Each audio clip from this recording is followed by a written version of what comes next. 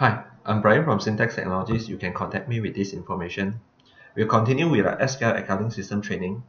In today's lesson, we'll talk about purchase order. In SQL, we just need to go to purchase, then we can do the purchase order.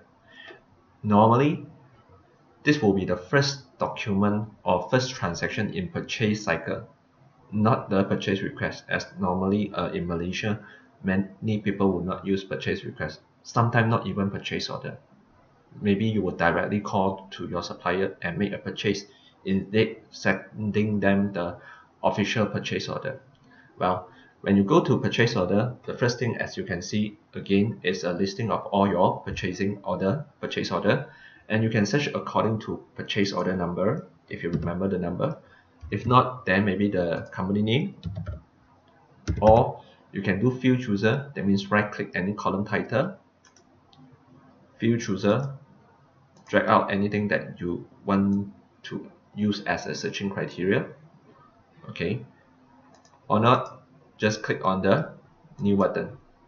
Okay, so again, just select the supplier. Now you can see the company name is in bold, meaning the focus is at company name. If you tell me, Brian, when I type my supplier nothing come out, it's because your focus now is not the company name but another tab. Now it's company name too. So what you need to do is clear all the word that you key, then click on the tab key on your keyboard. It will jump to another column. Go to code, tab again, it will go to company name. And you can click on the A at the bottom so that when you type, the name may not be in full, let's say communications, so you're still able to search. Okay, apply the same things to item code. Normally I will use the name or description of the item instead of the code because I can't remember the code. So over here you can see the purchase order number will run automatically. The next number will be PO00022. The date will be using the system date. All these terms agent will follow the Maxis Communications maintain supplier. So you can change the quantity, change the item price. The system will have the text code. You can change the text code as well, or you can do field chooser again. Right click column title, field chooser, drag out maybe more description. Sorry, it's more description. Okay, key in the more description, click on the cross sign, yes, or select another item, the blue pen. Okay, you can see the previous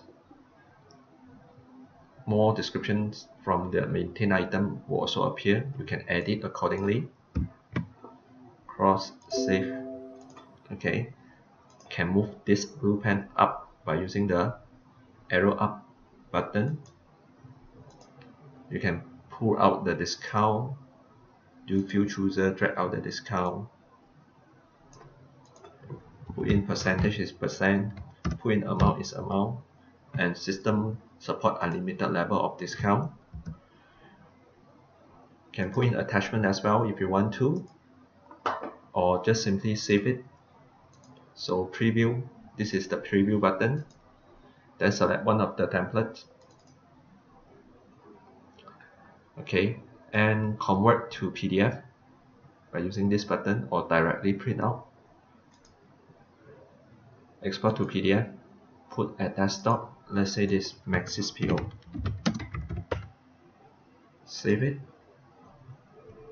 Okay, so from your desktop you are able to see that there's a Maxis PO which you can directly email to your supplier.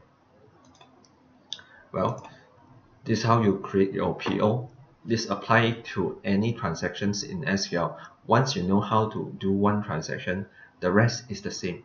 Okay, do drop by at my Facebook. It's facebook.com/syntaxtechnologies. Help to like my page, and you can find all the latest information regarding GST, regarding SQL over here. And if you want to watch previous tutorial video, just go to my YouTube. It's at syntax.com.my/YouTube, and you can view all the others tutorial accordingly.